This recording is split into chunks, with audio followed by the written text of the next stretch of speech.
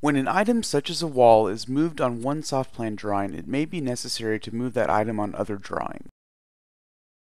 The Link Floors option makes the duplication of changes a simple task. For example, on the second floor plan, select Dimension, Set Distance Between. Select the first wall and then the wall that is to be moved.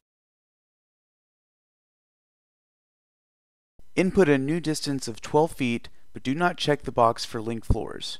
Move the wall to the right.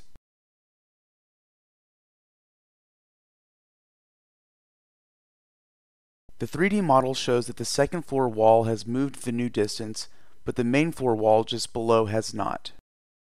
Return to the second floor plan and undo the last action. Repeat the same steps as before, but this time check the box for link floors.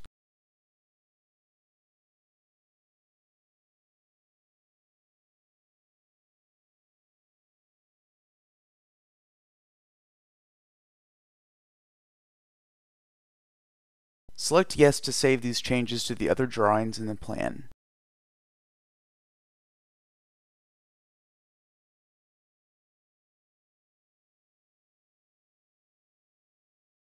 The 3D model now shows that the floors have been linked and the change to the wall has been applied across the other drawings.